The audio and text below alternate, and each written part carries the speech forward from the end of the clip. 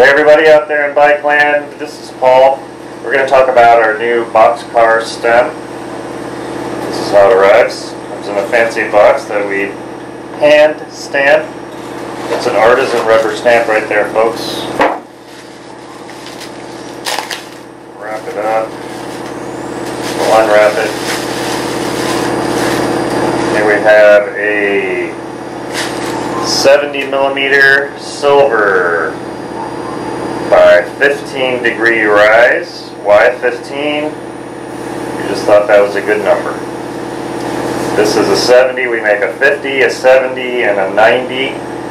The 70 and the 90s come in a 0 or a 15. The shorty is a 50 is a 0. So now we're going to talk about how to install this on your bike. So the first thing you want to do, we've got our handlebars off.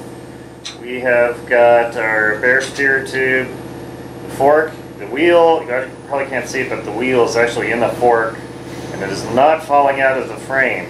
Do not attempt this at home without a strap, people. We have a toe strap holding the front tire to the down tube. I'm going to take a file. Now this is on a steel steer tube. On a carbon steer tube, you're going to have to get in touch with the fork manufacturer.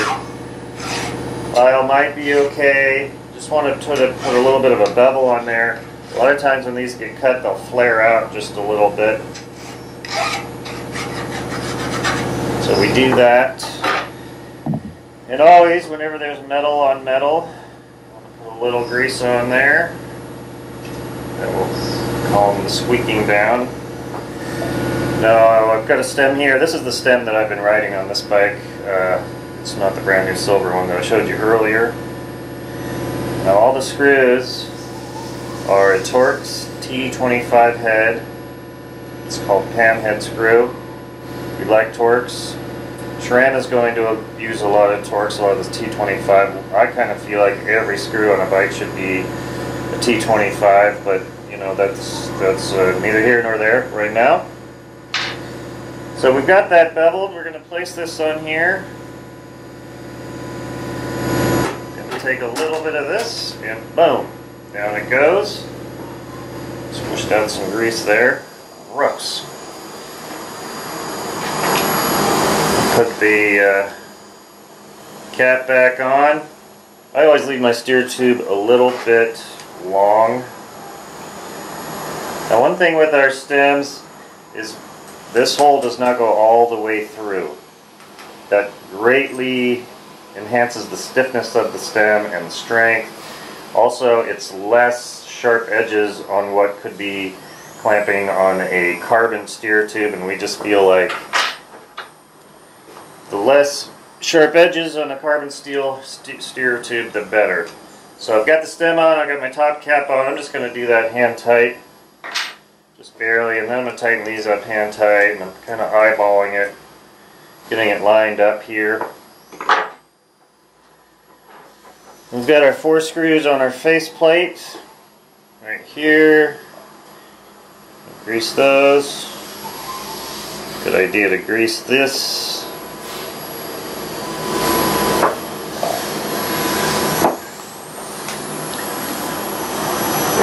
Pull up the handlebar. Now you put it on like this. This might be a little easier with the screws out. I think you get the idea. One screw at a time. Also, if you're a smart aleck, you can turn the faceplate upside over.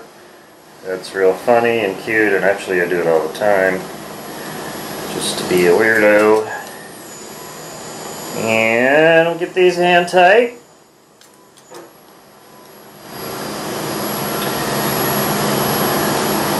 And you want to keep your gap on the top and the bottom the same. The gap in the stem here, between the stem and the faceplate, you want to get those handlebars centered, of course. Eyeball the angle. Tighten that up.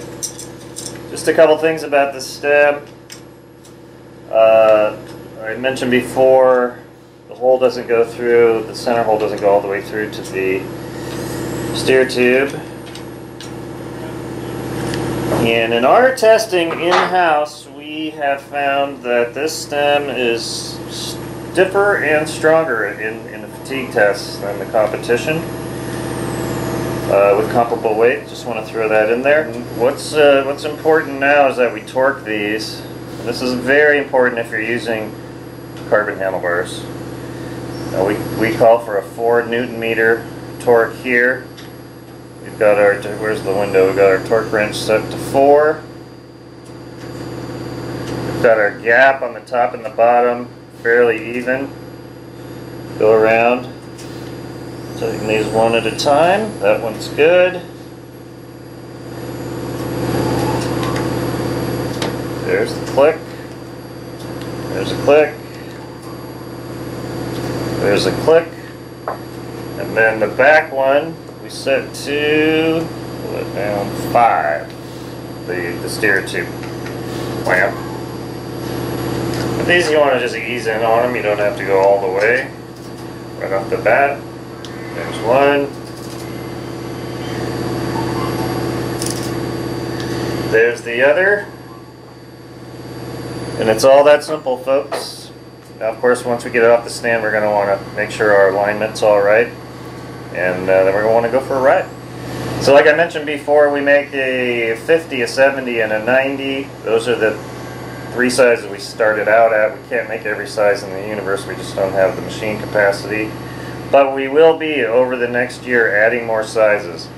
If you have a favorite size, please let us know in the comments section of this video. We'd appreciate that. We're taking a little bit of a poll. Have a great ride.